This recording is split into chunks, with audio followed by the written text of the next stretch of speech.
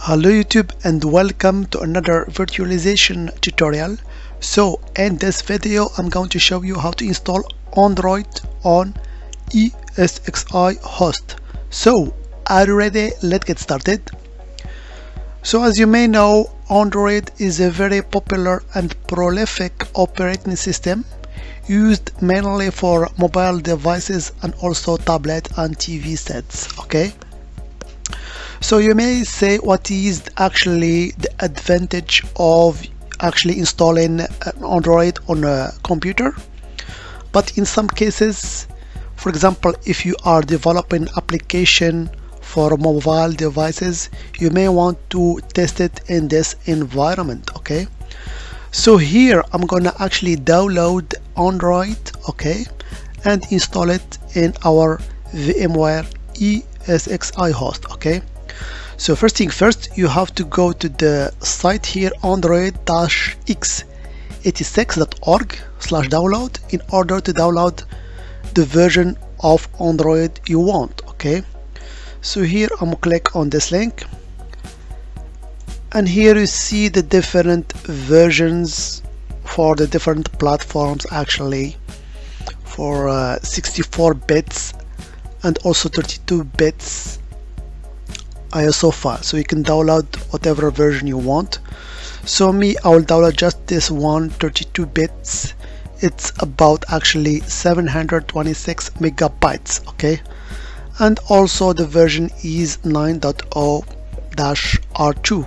okay, so I already downloaded this version, as you can see here on my computer. Okay, so next we're gonna connect to our ESXi host, okay, and upload it to our data store. Okay, so first thing first, let's go to our ESXi host.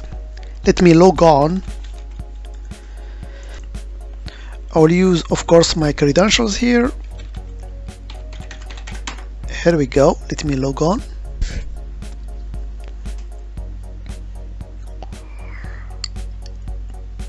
So as I told you, the first step is actually to upload our ISO file to the data store. So here you can see I have data store 1. Okay, so I'm gonna browse this data store and created actually a folder called ISO, where I upload all the ISO I want. Okay, so I will click on this upload button here, and I will go to my download folder. Then I will choose Android version 9.0. So I will open it, and as you can see now, the file is being uploaded to the data store.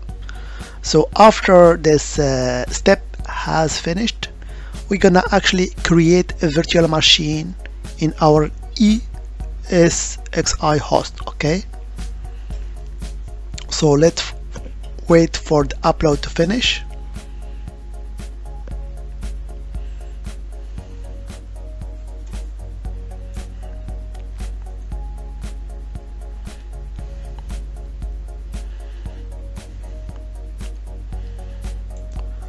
Okay, now the upload has been finished, so I can close this window here.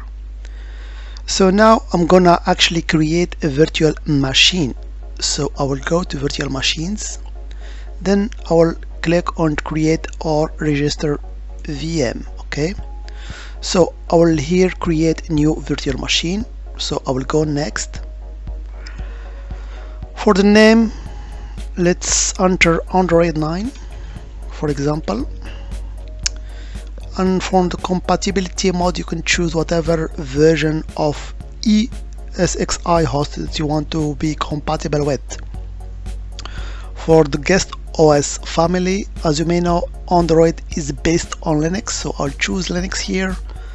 And for the guest OS version, I will choose just 32 bits. So let's, for example, choose other Linux 32 bits. Okay, so I will go here next, and of course here I will select the storage. So by default I have only one, so I'll choose this data storage here. Here we go. Now for the settings, so I guess one CPU is enough. For the memory, I will go with 2 gigabytes.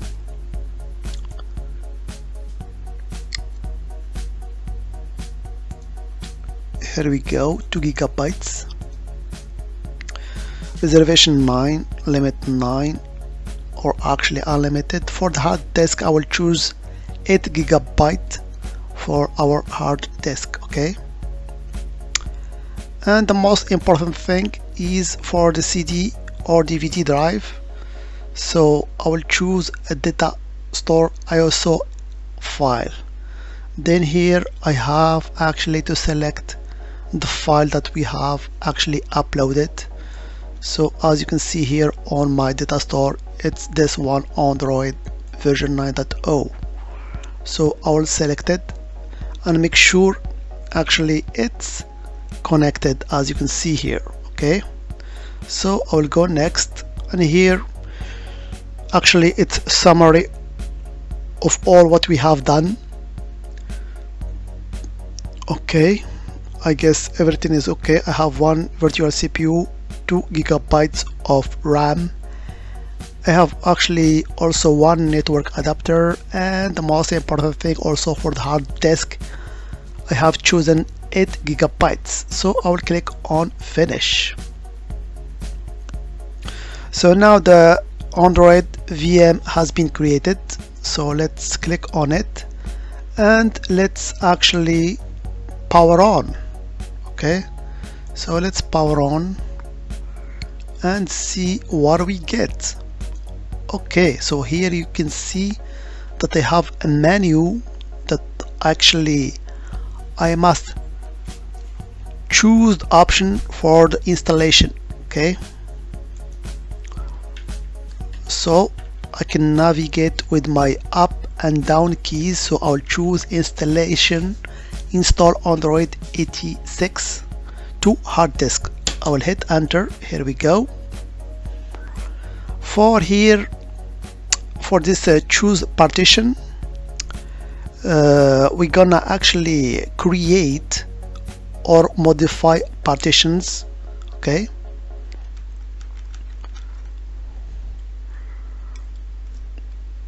so I'm gonna click on the capital C on my keyboard and I will hit OK. Here we go. Do you want to use GPT? So I will choose no. Okay, and this is the CF disk utility which help us actually to create the partition. Okay, so I'm gonna choose, so I always use my up and down or left on the right keys on my keyboard. So I'll choose new because I want to create a new partition. Here we go, and this partition actually is a primary one, so I'll choose primary, not logical. Here we go. For the size, I will choose the whole size. Here we go. And one of the most important thing that you must mark it as bootable. So you're gonna actually choose bootable and hit enter. Here we go. So you can see the flag has been changed to actually boot. Then finally we choose write to write all the changes that we have done to the disk. Okay, so here the final question, are you sure you want to write the partition table to disk? Of course, yes. Here we go, write in partition to disk. Okay, now we have finished. All we have to do is to choose quit. Here we go. Now you can see that now I have a partition. Okay, so I'll just choose this partition here which has 8 gigabytes as a size, and I will hit OK. And for the file system that we want to choose, we'll choose the default one, which is extended 4. Okay, here we go. Are you sure you want to format the partition SD1? Of course we want to format it. Yes. Here we go. The partition now is being formatted.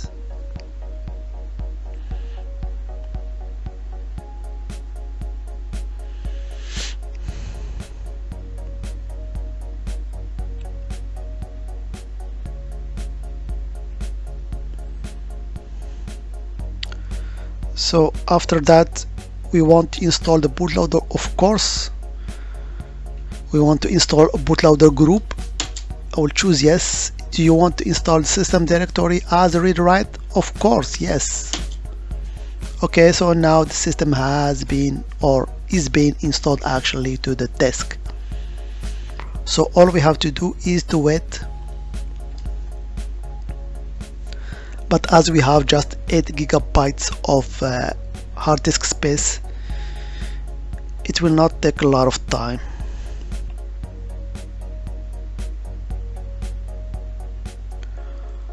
Okay, now we have actually Android is installed successfully, so we can run Android or reboot. So let's run it actually. Okay, here it will gives us just the command prompt. So actually let's reboot this machine. Here we go, in order to get our group. So this is the group load manager. Okay, so here you can see that you have different options. You have debug mode, debug no mode sets, and actually another mode.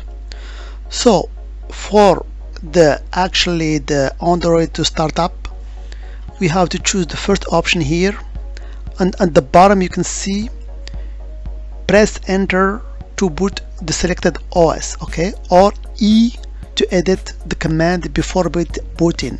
So actually we're gonna choose, or actually we're gonna click the E button on our keyboard in order to edit the commands. Okay, so let's hit the E key in our keyboard. Here we go.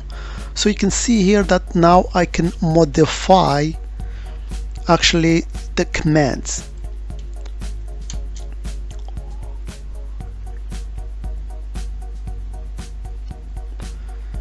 So I'll choose the first option and I'll hit once again the E key. Here we go. So now all you have to do is to replace this quiet here command by another command. So I'll delete this quiet and I'll replace it by no mode set. Okay, no mode set X force VESA. Okay, so let's now press B to boot.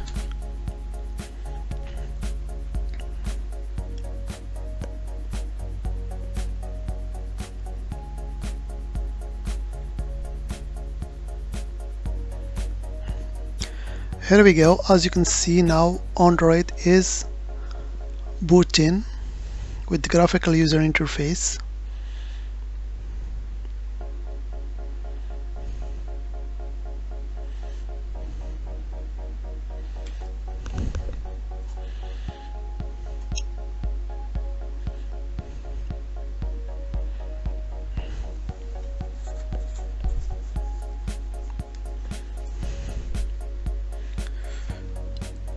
So here you can choose English for United States and you can start.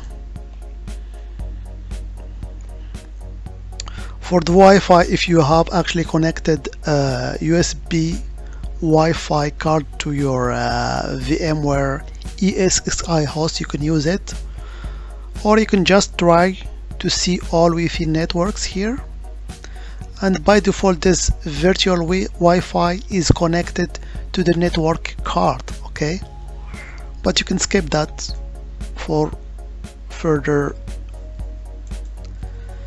installation. Okay, of course, after setting up the date and time,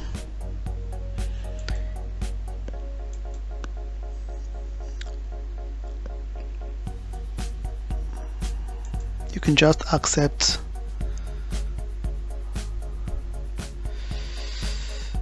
and I'll choose not now.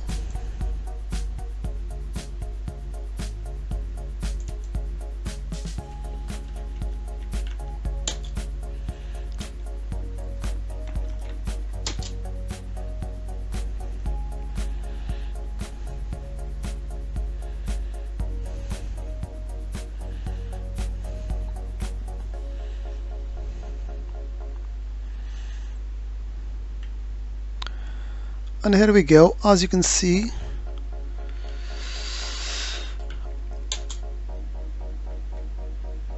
we have successfully installed Android on our ESXi host machine. Okay, so everything is working here. We have the applications and different options that you can configure later on your environment. Okay, so otherwise I hope it has been informative for you, and I want to thank you for viewing. Bye bye.